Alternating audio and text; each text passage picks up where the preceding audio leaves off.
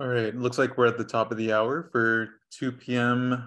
Eastern time, 12 p.m. Mountain Standard Time. And today we are going to go ahead and kick off the second webinar hosted by Flower Hill Institute. Everyone, my name is Shondine Jones. I am the Communications Manager for Flower Hill Institute, and today I'll be the moderator for today's presentation. First and foremost, I'd like to thank everyone for joining us here today to listen out and to watch the Indigenous Animals Harvesting and Meat Processing Grant, IAG program webinar. Today we'll go over some general overview about the IAG program, as well as some eligibility as well as ineligibility and scoring criteria, and some additional tips and resources available to all USDA grant applicants, including the USDA Meat and Poultry Processing Capacity Technical Assistance Program. Today's webinar will be recorded and posted on the Flower Hill Institute YouTube channel, as well as the Flower Hill Institute MPPTA webinars page. And at the end of today's presentation, we'll be conducting a Q&A session. So please hold all questions until the end of today's IAG segment, or post them in the chat below in the Q&A chat feature to ensure that your questions are included at the end of today's presentation. Without further ado, joining us here today, we have Mr. Dave Carter, the Technical Assistance Provider Director for Flower Hill Institute, as well as co-presenting with Dr. Robert Maddock, the MPPTA Technical Assistance Officer for American Meat Science Association. Without further ado, Dave. Sorry, your microphone's on mute. There we go. All right. Thank you, Shondine. Thank you very much. And yeah, this is the second webinar we've done this week. We did one on earlier this week on the MCAP grant, and today we're going to focus on the Indigenous Animal Harvesting Grant, which is really a unique program that USDA has just issued. And I'm really pleased also providing some backup here when we get into some of the question and answers. My fellow Regional Director, Chris Roper, who has done a lot of work in Indian country over the last 16 years, and also Catherine Minthorn is on from the Intertribal Agricultural Council, and of course IAC is one of our technical service providers. So with that, I am going to see if I can get my screen up here, and I'm hoping that you can see it, Shondine. You're good, Dave. We can see it. Good. Okay, so now it's so. As we said, this is on the Indigenous Animal Harvesting and Meat Processing Grant. And by the way, Shondine, I love that photo that you picked out for that. That's a beautiful photo. So this grant is really part of a broad initiative that USDA and the Biden-Harris administration has made over the past year and a half to create a more resilient, diverse, and equitable meat and poultry processing system. And to that end, they have dedicated $1 billion for a variety of programs. And what's important is they recognized right from the get-go that this is not just about building meat processing plants or poultry processing plants. It's really about building successful businesses and helping to strengthen the food security and sovereignty of a lot of underserved producers, including tribal nations. And so as a part of that, they pulled together a really diverse and qualified group of technical service providers to work with folks all the way from locating the grants and finding out whether they're qualified, to going through that process, and then even after the award, standing up their business, developing their facilities and their plans. This is a long-term commitment that USDA has made. And the Flower Hill Institute was brought on to play the coordination role. And for those of you that aren't familiar with the Flower Hill Institute, it's an Indigenous-led nonprofit based on the Jemez Pueblo in New Mexico. And they really have 4 pillars. There's food and agriculture, climate resiliency, cultural preservation, and youth and education. And so this coordination role for this project really fits within their food and agriculture pillar. So the playing field that we have for these grants, I think I missed a slide there. Yeah. But let me just say the other groups that are part of this network include then, as I said before, the Intertribal Agriculture Council. It includes the Niche Meat Processing Assistance Network, which is a extension-based program out of Oregon State University. It includes the American Association of Meat Processors, which, as they describe themselves, is the largest organization of meat processors, but they don't represent the largest meat processors. They represent essentially everybody but the big four. It includes the American Meat Science Association, where Rob Maddock hangs his hat, and the Agricultural Utilization Research Institute. And then above and beyond that, we have developed memorandums of understanding partnerships with more than a dozen organizations, including the Intertribal Buffalo Council and the North American Native American Development Corporation, along with others. So it's really a dynamic program. And it's needed because of the suite of grants that USDA has issued. And just to take a look at what has been issued and what's on the table right now, there have been 2 rounds of what they call the MPER grant. That's the Meat and Poultry Inspection Readiness Grant, which has been out there to help facilities make the improvements and get ready to go under USDA inspection. There was the first round of the Meat and Poultry Processing Expansion Program grant. That was issued, that came out of last April. They really started awarding those in November and December. There was the Meat and Poultry Intermediary Lending Program, which provided up to $15 million to nonprofit lenders, community development corporations, and others to provide a revolving fund of loan funds that could go out for projects. The National Institute for Food and Agriculture, which is a part of USDA, put out resources for workforce training at technical schools and community colleges, including some of the 1994 tribal colleges. There have been then a suite of programs, the Value-Added Grant Program, the Farmers Market Promotion Growth Program, and the others. Those are all closed right now. Technically, Value-Added Grant Program is still open, but if you're going to mail it in, you got about 3 days to get that done. There's the Rural Energy for America Program grant, which is a revolving, it's an ongoing grant that will help folks develop projects, solar energy, energy reduction, climate smart projects. And that is ongoing through the end of 2024 on a quarterly basis. And so that's a really good program. And then there's the Supply Chain Loan Guarantee Program. Those 2 grants continue to be open. Earlier this week, we talked about the local meat capacity grant, or MCAP. But today, we're really going to focus on the Indigenous Animal Harvesting Grant. So first of all, the authority of this was really funded through the American Rescue Plan that was passed last year. And it's a cooperative or a collaborative approach between USDA Rural Development, specifically the Rural Business Cooperative Service within rural development, and the Agricultural Marketing Service, in consultation with the Office of Tribal Relations. And Office of Tribal Relations has gone out and done a series of listening sessions and sought input from tribal nations over the last couple of years. And they took that input and worked with rural development and AMS to put together this program, which, as I said, is, I think, one of the most innovative that USDA has done. So what we've got is they've allocated up to $50 million in funding. And what it's being used for is traditional harvesting, sustenance harvesting, with a real focus on indigenous animals and community protein processing operations. All species, including what we call amenable species, are eligible, but indigenous species are given a preference. So those non-amenable species like bison, deer, and elk, and others, this includes, we'll talk about this, a lot of seafood, so we'll talk about it in just a minute. Commercial viability is not a consideration. You don't have to prove that this is going to be a for-profit operation, but let me just stress, in the grant, you do have to stress that you have financial viability, that you have the ability to sustain this project after the funding is done, even though that may not be selling products in the marketplace.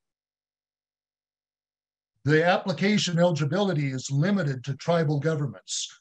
And those are the ones that are defined in the federally recognized Indian tribe list of 1994. And it includes, wholly owned arms, the agriculture department or the Department of Natural Resources within a tribe. They can be that because they're part of that tribal government. And it also includes multi-tribal government entities. So there's an opportunity for collaboration among tribes in this as well. So the goals of this are to support traditional harvesting medicine, indigenous animals, and community animal protein processing, with a focus to address the needs for local animal protein processing capacity in tribal communities and tribal food supply chains. We all saw what happened during COVID when tribal nations and tribal communities were just devastated by the disruption and in the supply chain. And this is really a step forward to help us make sure that we never have to go through that again. So this is looking to expand or enhance the protein processing in Indian country. And they're looking for diversity within indigenous animals. They're looking for geographic diversity. They're looking for different types of models. Catherine and I were just talking before we came on here about some of the processes that her mom and her grandmother used to use that would certainly qualify under this grant program.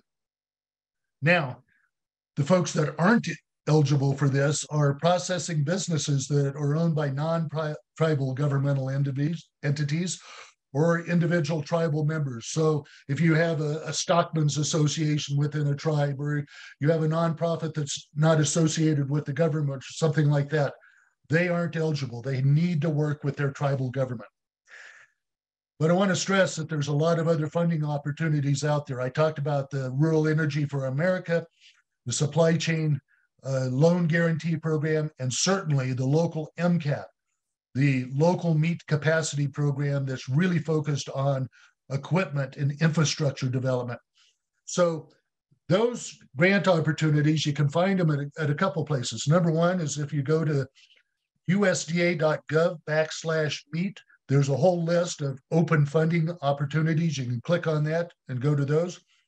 And Flowerhill.institute has an online toolkit where we continuously update a summary of the grants and loans that are open and available. So you can get that off of our website. Now, under the IAG, the eligible activities you have, and this is really specified. This is a great area to go into the request for applications and go through, because there's a nice list of the types of things, but this is just some of them that are in there. So demonstrate the ability to improve the harvesting, slaughter, and processing, the capacity, the packaging, and the distribution. So this can include building, expanding, upgrading facilities. It can include indigenous harvesting and processing, like I say, fixed, mobile, or even some others. You can purchase facilities and renovate them. You can update outdated facilities. And it includes things for, if you want to develop holding pens and handling equipment to improve humane slaughter. And then there's a series of secondary activities to update, initiate or upgrade waste management and wastewater, to purchase or upgrade composting and rendering equipment related to the processing of animal protein, develop packaging and labeling capabilities. And one of the things that sticks out to me in this grant is when they talk about this, they talk about processing the animal proteins, but they don't specifically talk about processing those proteins just for human consumption. So I believe that this grant has more flexibility for these tribal projects to make better use of the byproducts, to make sure that we're using that whole animal out of respect to that animal. This is an opportunity to get really creative with some projects on that. Now, the areas that can be used for this is for construction, for renovation. It can be used for project-specific staff expenses, and that's important. Those staff expenses have to be related to the project that you are seeking the grant for. You can't use the unrelated expenses. The same thing with working capital. It has to be related to that specific project and processing equipment.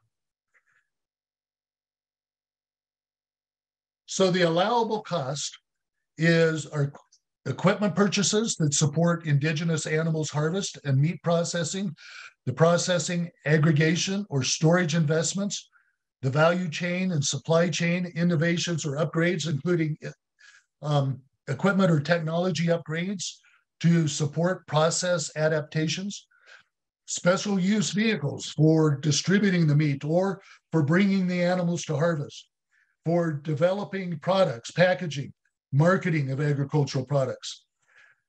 As I said, commercial viability is not key on this, but I know many tribal nations are developing processing projects that have a commercial aspect, and that's certainly allowable. Now, one of the things that is important to remember too is that this focuses on indigenous species, but if you're going to process what we call the amenable species, cattle, hogs, poultry, those type of things, there's a little bit difference in the requirement because those amenable species do require that then you comply with all federal food safety and that you demonstrate that you're moving toward a federal inspection. So there's a little bit of a difference of that. And then finally, any purchases over $5,000 in this grant have to be approved in writing by USDA.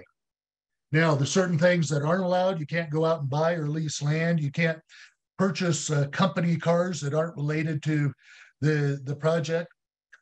You can't pay for technical assistance. That's why we're here. We're here to provide the technical assistance at no charge to the tribes and businesses that are applying for these grants. You can't use it to cover planning or feasibility studies. You can't use it to pay for a grant writer. You certainly can't use it to duplicate any expenses if they're covered by another federal grant or being reimbursed by a third party. That would be considered double dipping. You only get one chance to pay for something. So make sure that in your application, you make that very clear that you're keeping it separate. Now, here's what we talk about is the amenable species. And it's a little bit confusing because catfish, or I can't even pronounce that. So let's just call it catfish. Those are considered an amenable species because they are under federal inspection by USDA. But your non-amenable species, bison, reindeer, game meat, seafood processing, we were just talking, may include prairie dogs, groundhogs, that some traditional cultures have used. But it also includes wild-caught fish and seafood. So again, this is really an innovative approach. And the difference, again, is if you're going to include the amenable species, then you have to comply with the food safety and demonstrate the intent to go to federal inspection. That's not a requirement for the non-amenable species. And when you think about this, rather than just focusing on one of the indigenous species, they're really looking for tribes to have a variety of species that they may be processing under this grant. Now, another unique aspect of this grant is it does not require any matching of funding. This is fully funded projects with up to 36 months, up to 3 years to complete after the grant award. There is no maximum award or minimum award on this. This is really where USDA is saying, bring us the project that you think needs to be funded, and that's what we're going to look at. And then there are the numbers that you go through when you put together your application, the requirements to have that opportunity number and the assistance listing number. That's a little bit in the weeds. That's all listed in the request for application. Now, when grants come in, I always like to recommend folks that there's 3 key areas in any grant. First of all, what does it fund and what am I required to use as match? We just covered that this funds a whole lot of different processes and opportunities with no matching requirements. Number 2, am I eligible? This is very clear. It's tribal governments that are the eligible entities. But the third thing is every USDA grant has a scoring criteria. And that is listed, I forget where it starts on, I think page 21 of the RFA. And it's very important to read that, because that is then where the reviewers are going to go through and start rating you or scoring you compared to the other applicants. So this one has 25 points. Literally 1/4 of the scoring is on the alignment and intent.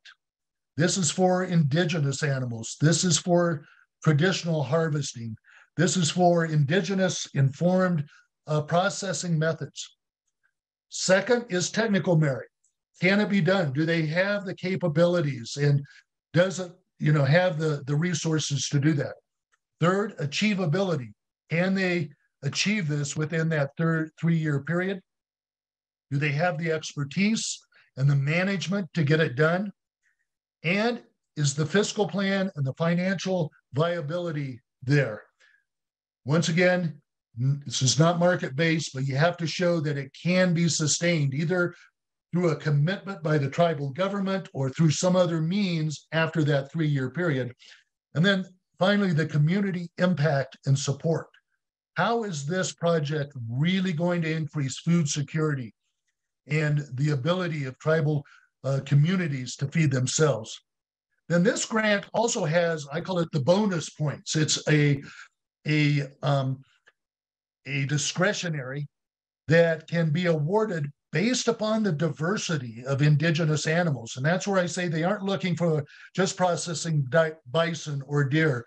They're looking really to have a diversity of animals that are going to be looked at. So that is the scoring criteria. And I'm going to turn it over to Rob Maddock, because he's been on some of these review panels and could go in and talk about how you start to develop your grant application so that it scores as high as possible. So with that, I am going to stop sharing my screen and let Rob take over.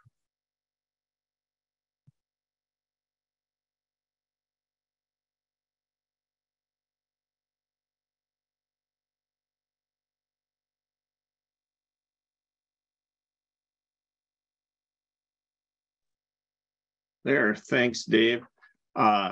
So I'm going to continue with this, and we got a nice lead into how those scoring criteria work. And I'm going to talk to you a little bit and provide hopefully some hints and information about what makes your proposal viable and what what grant reviewers are looking for. So like Dave said, my name is Rob Maddock. I'm with the American Meat Science Association. Prior to starting as the technical assistance provider with AMSA, I was a professor at North Dakota and South Dakota State for many years. So what I'm going to tell you, you've done all the good work, right? You've got all your paperwork done. You're into grants.gov. You've written your proposal out, and then what happens to it? How can I'll spend a little bit of time talking about? Let's see. So I'll do that. About how USDA is going to evaluate your proposal. And so you get this, initially your proposal goes through again. I believe everything's going through grants.gov on this.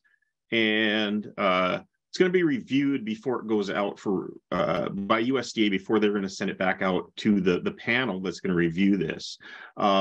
And what they're making sure is you completed it, right? It's not a half filled out forms. The signatures are there. You're actually eligible, which is for this grant is a big deal, because the eligibility is quite a bit tighter than some other programs, and that it's appropriate. That what you're actually proposing at least fits in the scope and the aims of the project, of the grant itself.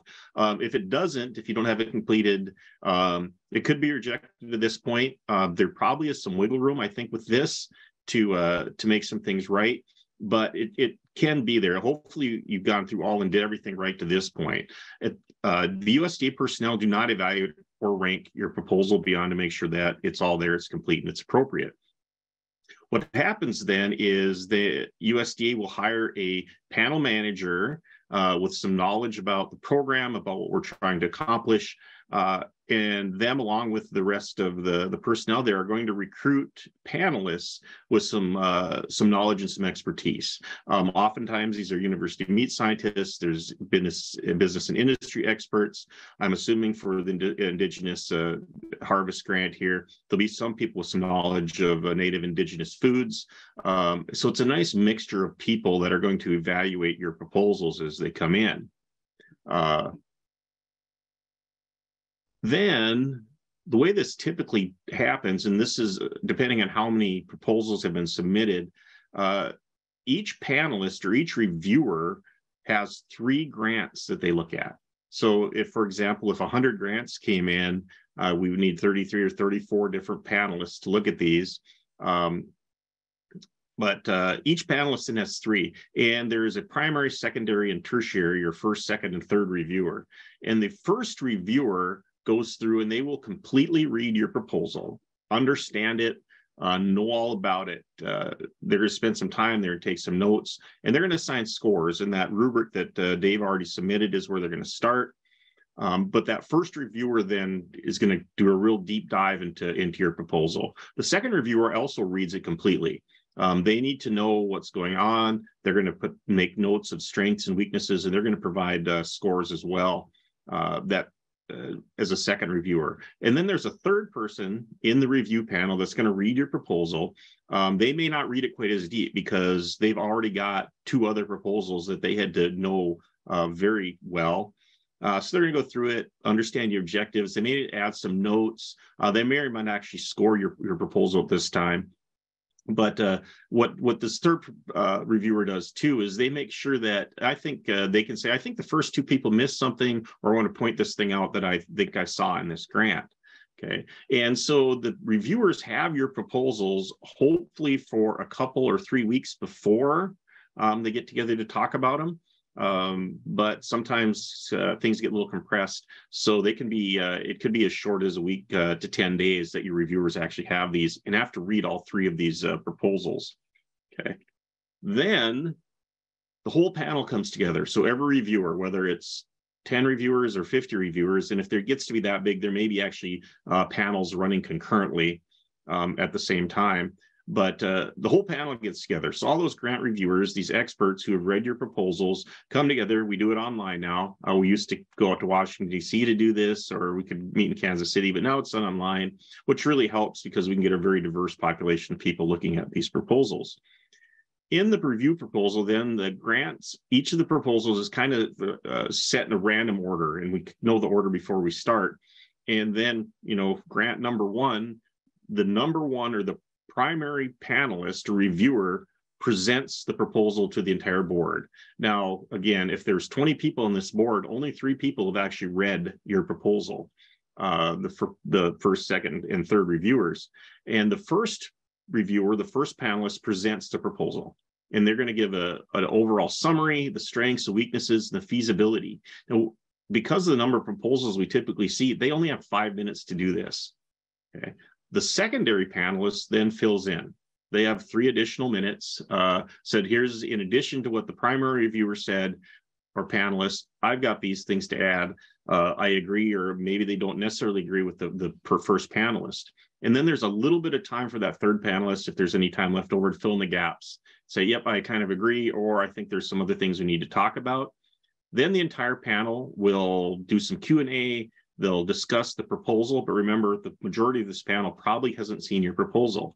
But in total, this is a typical grant review process. There's only 12 minutes for each proposal. At the end, then, any sort of input is taken from the larger committee, the larger panel, and scores are assigned. During that discussion, that primary panelist who knows your proposal best takes notes of the discussion. And then there's a grant reporting or grant scoring system that's set up with the federal government, and they go in and enter their notes and the scores that were kind of agreed upon by the entire panel. And then the second and third panelists can go in and add notes too. This is done sequentially. They can't do it at the same time. The first panelist, when he's in, for example, everybody else is locked out. But they get to add their notes, but they really don't change the scores at this point. Those scores have been decided by the larger panel. After they've been reviewed by the entire panel, then all of the proposals have been said. Sometimes this takes 2 or 3 days. There's usually 2 or 3 full days of panel reviews that happen. What you get then is all the different proposals are ranked, and they'll come back, and USDA or whoever's managed the panel will sit down with the entire panel again with the ranking of the scores, usually highest to lowest ranked, which makes sense. And the entire panel then has a chance to go through and discuss and confirm the rankings. Now, depending on the proposal, the program, sometimes the panelists provide input of where the funding cutoff is. It's like we've got 100 proposals. It looks like there's enough funding based on the budgets to fund the top 35 of them. And sometimes they help draw that line, but not always. Again, that line can move just a little bit. And there could be some adjustments if things look really similar. All of that data then is sent back to USDA personnel. And in this case, it would be Ag Marketing Service, Rural Development, and Office of Tribal Relations. I believe will have a role in this. And they're going to make the final funding decisions, but they will not, they're going to change the rank a whole lot because that's the point of the review process. So again, the ranking is pretty important here, but USDA is going to make those final funding decisions. And so they're going to go through, they're going to double check some things as well before they make those decisions. What's really important, what I want to drive home on this is your proposal is only seen by an entire panel for 12 minutes. So that's obviously not a lot of time. You maybe have dozens or hundreds of hours into writing this. It may seem a little frustrating that the entire panel can't spend much time on this, but unless we're going to spend months at a time trying to review proposals, this is kind of the system that has been proven to work pretty well. So what do you got to do? You have to make sure that the primary reviewer, the person who is presenting your grant to the panel, is a champion of your project. You have to sell it to and you don't know who this person is, your reviewers, they're anonymous to you for the most part. But you have to sell it. It's got to be a good idea and a good proposal. If the first reviewer, and I've been in several panels, really is like lukewarm or doesn't even like your proposal, it's never going to get funded. Not never, but the chances are very low. And so you have to convince the reviewers that you have a good idea and they do accomplish it. And that's what we talked about with that scoring. Knowing those scoring rubric is pretty important because the important things, you have to score high with the number one, your primary reviewer. So in order to accomplish that, there's a couple things that we got to think about. Now, Dave went through these, so I'm not going to rehash this too much, but alignment, intent, technical merit, achievability, all of these things have to be addressed. And when a reviewer is scoring a proposal, they got this rubric in front of them. They need to be able to find these things. And I'll say that here in a little bit. But make sure you're addressing those things, okay? We talked about, they got MCAP there. This one's a little bit different, but make sure that your alignment intent, technical merit, achievability, we went through that. Do you have the expertise and all of these other things? I think a little bit different, but some other things, community impact and support. And I'm not sure on this one, but knowing that the community is behind the project, super important. We've often been asked about how many letters is enough, how many is too many. The more community support you can show from different places, people, organizations, the better. Okay. So how are you going to sell this to the reviewer, especially that primary reviewer with the entire panel? Format matters. Okay. There are forms that you're going to use that you download out of the proposal that you got to be in the right format and alignment, like I said already. Okay. But one of the things I really want to address or really emphasize is make sure that your reviewers can find the information, especially in that scoring rubric. Okay, set it right up top. Use bolds, use underlines, use a lot of white space. Okay, Make sure that we can find what we're looking for all those merit things that get scored on. Put the important things at the top. Say, here's our idea, and here's how we're going to accomplish it. And you can be redundant, right? There's going to be a project summary at the top that's a short little thing that says what you're going to do, but say those things over and over again. Here's our idea. Here's why it's important. Here's why it's going to work.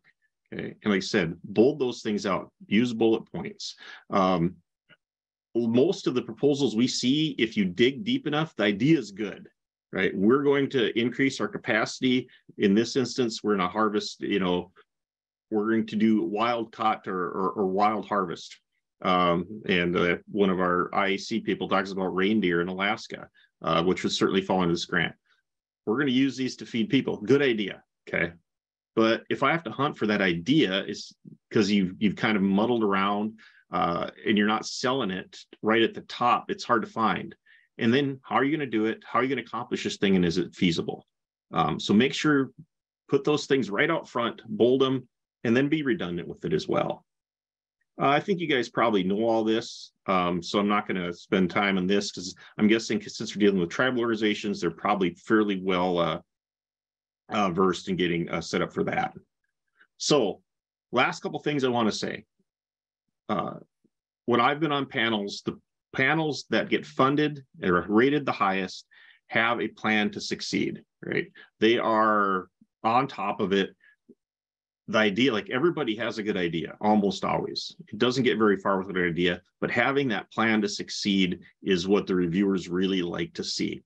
Okay, so know that RFA, make sure you've gone through it, read it, have it next to you when you're writing your proposals, okay? And remember this, reviewers are human. You need to have your proposal edited. Now, if you're a strong editor or you have other people who are, sloppy format, misspelled words, poor grammar.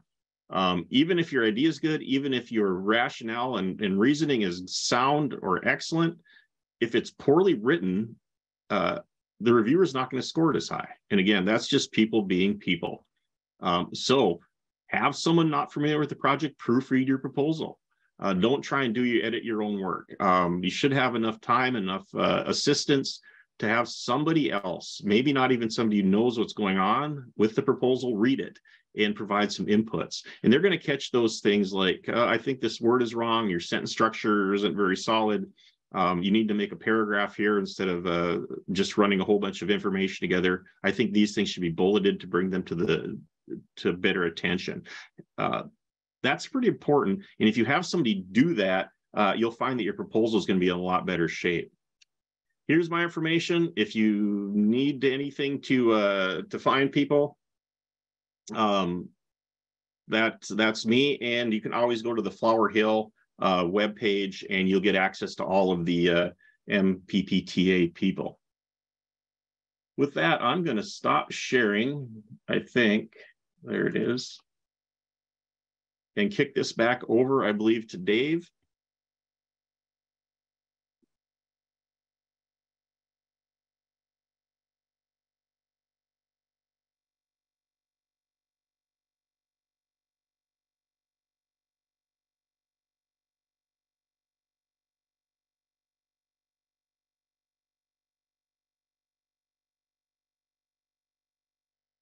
Awesome. Thank you so much for that, Rob.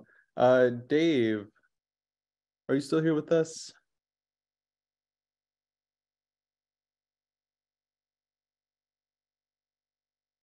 Gotta undo. There we go.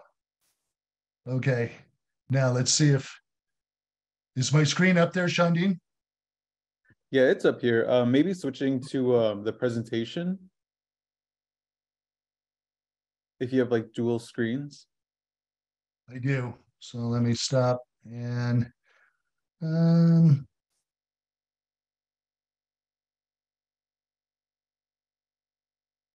how's that?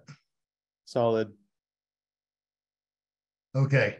All right. So just a couple of things to wrap up here is that I stressed earlier that you can't pay for technical assistance because we're here to provide it to you. That's why USDA has brought us on board. So this is really no cost technical assistance. And it's for all kinds of education and information. It's to help you develop your business plans for products that you may be processing, strategic planning, financial statements, cash flow, all of those things. And you can just access that technical assistance through the usda.gov MPPTA site. Now, the 4 areas that we work on for the technical assistance is, number 1, federal funding. How do you locate the grants? Do you qualify for the grants? So not only on this one, but if tribes are looking at some of the other ones, our network can help you sort that through of what's out there and who's eligible. Developing the agricultural businesses. As I said at the outset, this isn't just about building facilities. It's about developing successful enterprises. And then the processing, technical, and operational support, everything from building your facilities to distribution and the like. And then supply chain development, all the way from bringing the animals into the plant to getting the products distributed either to your community or to the marketplace. And we have been putting a lot of attention into how do we help folks utilize all of the byproducts so that we can utilize every part of the animal. So we're doing a lot of work in hides and leather and pet food and other products, all as a part of the technical assistance program. Now, here's the slide I was looking for at the beginning, but these are the folks that are part of this technical assistance network. And as I mentioned, we also have partnerships through memorandums of understanding with more than a dozen other organizations that are helping us do outreach, but also have resources that they're bringing to the table. So when you take a look at this network, this is really a diverse group that brings a whole range, a whole suite of resources to be able to work with you as you're developing your proposal and implementing your project. Now, for those that haven't applied for our technical assistance, it's very easy and painless to do. You can just go to that QR code, and that will take you to the site that has a technical assistance form, or you can go to the flowerhill.institute website and just go to the MPPTA tab, and there's a request there. Takes less than 5 minutes to fill out, and all we're really looking for is who you are, where you are, what are you looking to do, and what kind of assistance do you need. And that really helps us filter it through, because when that comes in, we have a chance to review that request, and then many times we'll circle back and say, gosh, we need a little bit more information so that we can know how to help you a little bit better. Or some folks just put in that they're looking for a certain document or a certain website, and so we'll pass that on. But the most important thing that we do is we try and connect folks with the appropriate technical assistance providers. And that's why having the Intertribal Agriculture Council is so critical to this, is for the number of tribes and tribal producers that have approached us and applied for technical assistance. And it's great to have them on the ground providing that information. So finally, on this grant, a couple of details is that the submission deadline is July 19th at 11:58 p.m. Eastern Time. And I always like to say, or 11:59 Eastern Time, I always like to say, don't wait until 11:58 to submit. It's very important to go in early and go into usda.gov/meet, go to open grants, get the information on this grant. The RFA has some links that can take you right into how do you get your SAMS number, how do you get your UIE. And as Rob said, most tribes have submitted grants and probably have that set up. But if not, that's something to do well ahead of time, because it can take up to 2 weeks to get that information. Then there is our program that's available at no assistance. USDA also has a help desk that's dedicated to this grant. It's IAG at usda.gov. Flower Hill, on our website, we have our toolkit that has a lot of information. And one of the reasons to be in our system for technical assistance is that we provide all of the folks that are in our database with a monthly newsletter, but also periodic e-blast. If a grant comes open or there's a new development, The folks that are in our database are the first to know about it. So with that, I would just say that my contact information is there. As I mentioned at the outset, Chris has been working with tribes and tribal nations for more than 15 years on food security and meat processing. His information is there. And then there's also the IAG at usda.gov. So with that, I will again stop it and turn it back to you, Shandine. Awesome. Thank you so much for that, Dave. Thank you so much, Dr. Robert, for all that information. If anyone wants, anyone on the panel have any more things to add for today's presentation? If not, we're going to go ahead and move into our next segment for today's webinar presentation. We're going to go ahead and do a little bit of a Q&A session. I've noticed a few folks have already entered a few questions into the Q&A box. So I'm going to go ahead and run through the submitted questions on down in chronological order. And Dave, Rob, anyone on the panel today, please feel free to jump right in and share your expertise, share your thoughts, and share a few additional tips and resources for folks as it applies. So going into the first question from one of our guest audiences, a grant applicant asked, are tribal LLCs eligible to apply? No, LLCs are a private business. And so, again, this is very specific to tribal governments and their related entities like departments of agriculture and the like. Can funding be used for value-added equipment? Example, canning and smoking? Absolutely. Yeah, that's very specified in the grant that, anything that can help you process animal proteins can really be used in this grant. And that's where, one of the things I noticed the difference between this grant and MCAP really talks about a lot of that equipment has to be used for the human food chain, whereas this one just really talks about processing the animal proteins. And Deacon from the Intertribal Agriculture Council asks about a tribe that wants to purchase a fish seafood processing plant that has been in existence for decades. How many and who will make the decision if a plant is outdated or not? Well, that's a question, I guess, on that. I don't think whether it's outdated or not is really a criteria of whether or not it's going to be approved. If you look at section 1.8, it just really says purchase, renovation, and modernization of an inoperable or outdated processing facility, along with, build, expand, or upgrade facilities. So it's really pretty open. And, if it's been operating for years, but it needs some upgrades and you can demonstrate that it's going to be more efficient and have more throughput and have more capabilities with the investment through the IAG, that's the key point right there. And another applicant asked, can indigenous animals like seals and whales that are protected under the Marine Mammal Protection Act count towards non-amenable species?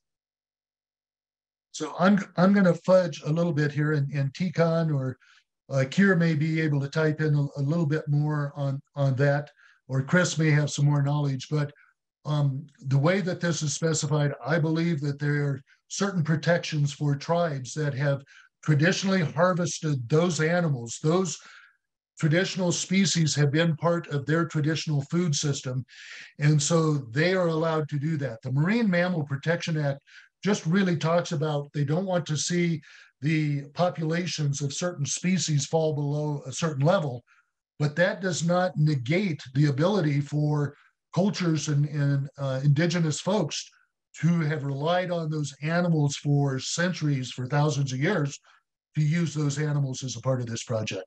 Now, I'm going to say that I'm going to fudge that. That's my best assumption there, but would like to have a little more definitive on that. Thanks, Dave. Another applicant asked, would hog slaughter qualify for this grant? It would. Hogs are an amenable species, so they would qualify, but you would not get the what I call the bonus points on that.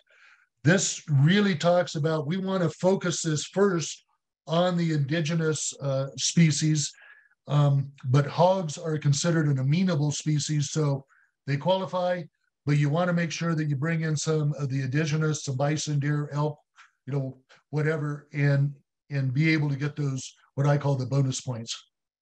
I would also I would want to advise that they inform the grant reviewers of how the hogs tie into your culture. If you can show it's not just a food source, but maybe they are culturally relevant to your tribe based on the area that you're in.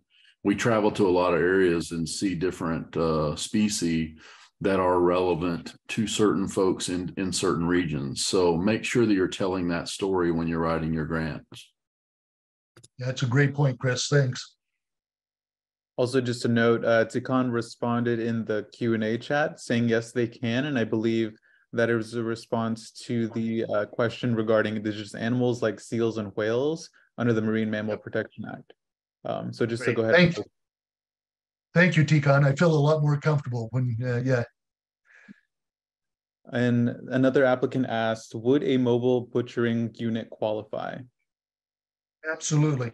Again, under section 1.8, it talks about building, expanding, upgrading community, indigenous meat, food sovereignty, harvesting, processing facilities, fixed or mobile. So it would definitely. And as Catherine and I were talking about the outset, there's some of the traditional, curing methods of drying meat, in the teepee over smoked things. Again, they really specify, I forget the exact language, but indigenous informed designs. So that would be, some things where don't feel limited to bricks and mortar or fixed facilities or even a traditional mobile trailer.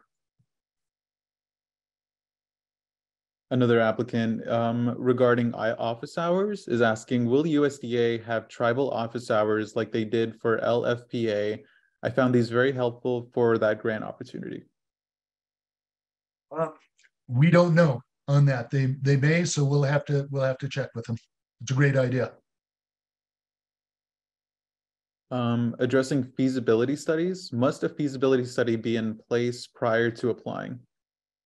No, this grant does not specify a feasibility study, but it's important to look, if you look at that scoring criteria, what those reviewers are going to be looking at is this project feasible? So you don't have to go out and have a third party do a feasibility study, but you really need to demonstrate that you've got the wherewithal and it's designed to be feasible. I see Chris came on here, so I wanted to add to thoughts on that. Yeah, for Lynn, just so you know, make sure that you're thinking through the business side of the project. Make sure that your long-term operating costs are going to be sustainable. That's something that your IEC technical assistance staff can help with. We can help you with. Make sure that even though that it doesn't require a feasibility study, don't sign up for something that you can't afford to operate, throughout, the next years after the grant funds run out. So we don't want anyone to get in trouble here.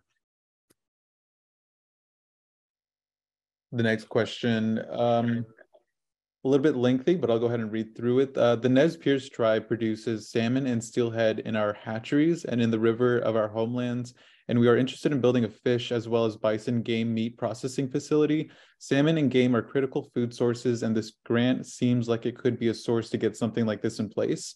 This could help with meeting our food security and take full advantage of these foods that we produce. Oh. Yeah, awesome. Thanks so much for sharing.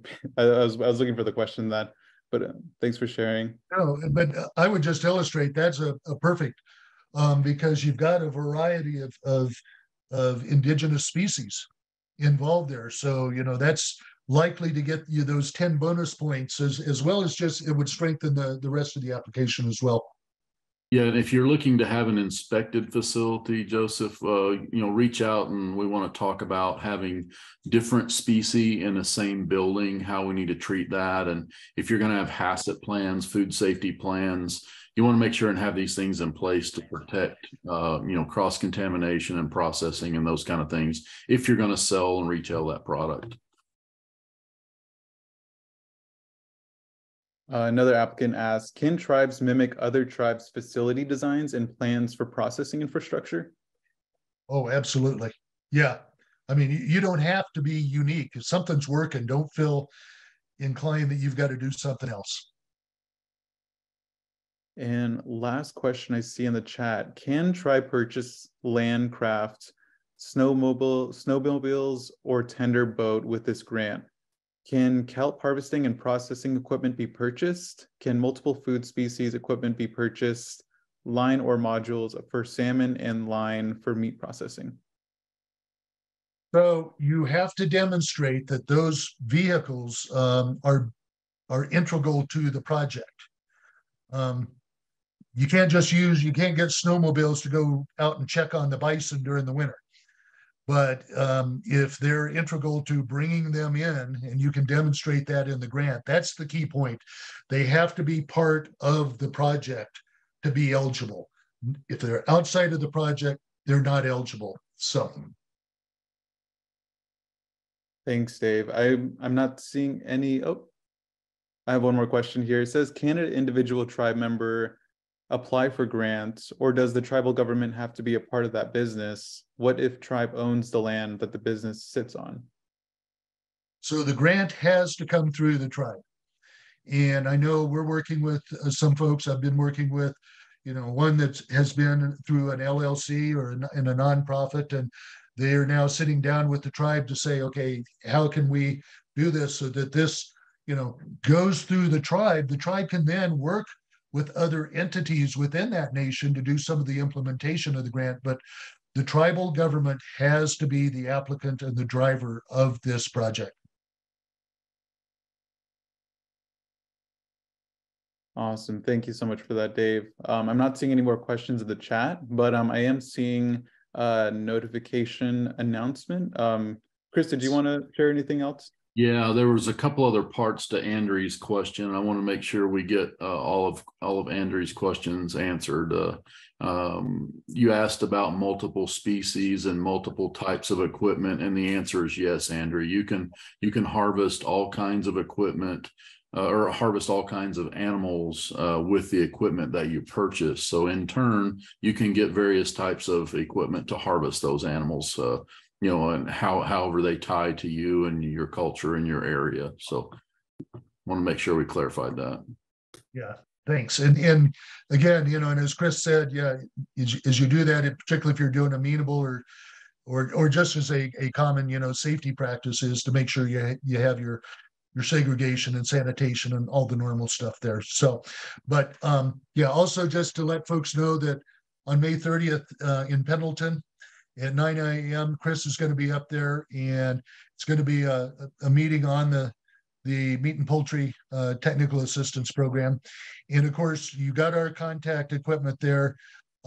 Make sure you get into our system. With our MCAP webinar on Monday, we got flooded with a lot of questions, and we want to make sure that we go through and do it through our database so that we've got a record and we know how we're responding and doing it appropriately. So please get into our system for technical assistance.